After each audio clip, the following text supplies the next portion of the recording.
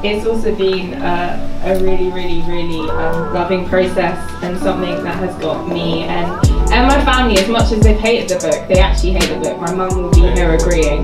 But she's like, she's here. She's there.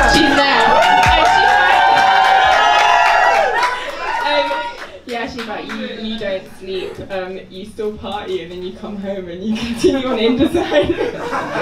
But yeah, just it's a blessing to have you all here. It's overwhelming, and I spoke to my brother last night. I haven't slept actually, really. I slept like 2 hours.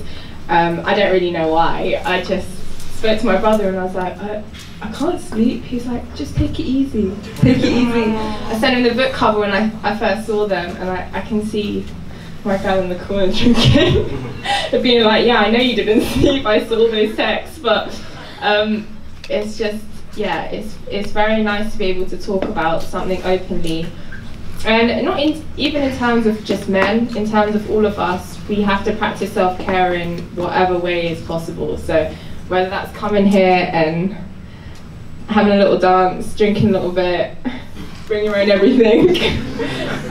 It's a blessing. It's really a blessing to have people around us, like family. That's it. That's all it is. You don't need to be blood.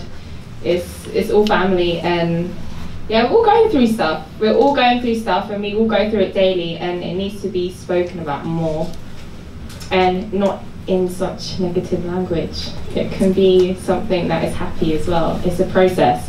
It's things that make us stronger, and it's things that medication helps, but it's not always the cure.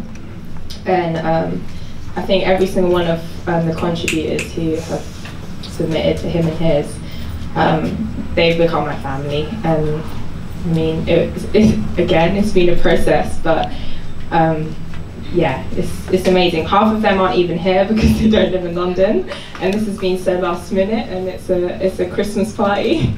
But no, it's a really loving atmosphere here. Atmosphere, I hate that word.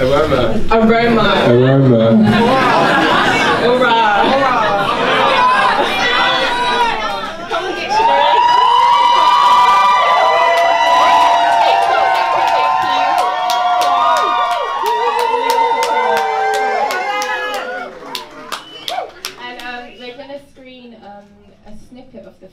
That's what I'm talking about. This one has just got off a flight. I've got a flight. Yeah. But we're going to be screening a snippet of Network by me and Josie. The full version has been corrupted on our USBs. But we'll be doing that next year. I'm radio edit. But we'll be screening that now. So if you look onto that side, on that wall, we'll be screening that. And it's basically a conversation I had with my brother about a year ago when he was in another unit. And yeah, go watch. We love you!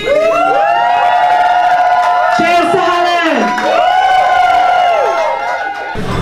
When we were just talking about mental health, why do you think men have more difficulty expressing themselves? Because they think, men think they are the type of person that better-minded or type of person that you want. Yeah. And that's the difficulty that men have with mental health. To talk about it with other guys or their family members or friends, or to strangers even, just to get some advice. That's why there are mental health clinics and support groups in the community, anywhere you go.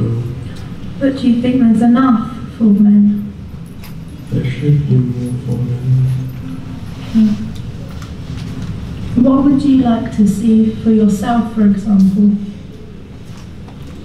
To feel a lot better, to do my own hobbies that I used to like in the past, because I don't feel it inside. I feel like a different person. I don't feel like the Johannes I used to be, and it confuses me sometimes, and sometimes I cry a lot at night, and I try to remember the good memories I had in childhood. But now I'm in adulthood, so I ask myself sometimes, how did my mental health happen? I didn't take a drug or anything, it just happened in the middle of the night, and I was terrified. And I'm trying to say to myself, I'm a strong person. I've survived when I was born. It was more serious when I was born.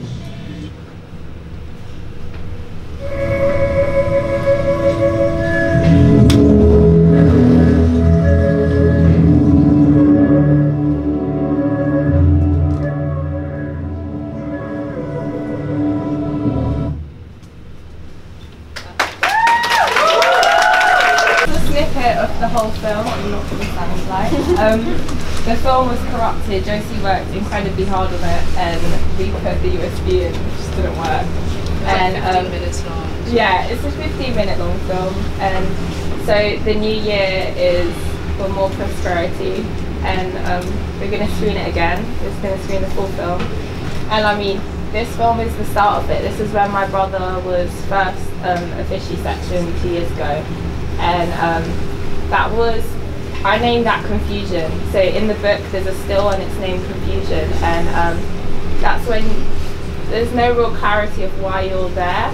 And when I've spoken to him recently, and that's the last pages of the book, there's hope there. He's talking about being assertive, about being in control and having agency over yourself, and that's what the book is about. It's about having, it's an ebb and a flow. Mental health isn't a straight road. It's not one continuum. It's not one, I don't know, like we're going to get better, because we're not. We're always going to have some issue in us, but that issue doesn't have to be negative. It doesn't have to be labelled as a problem. And also there can be clarity and confusion. So yeah. Thank you.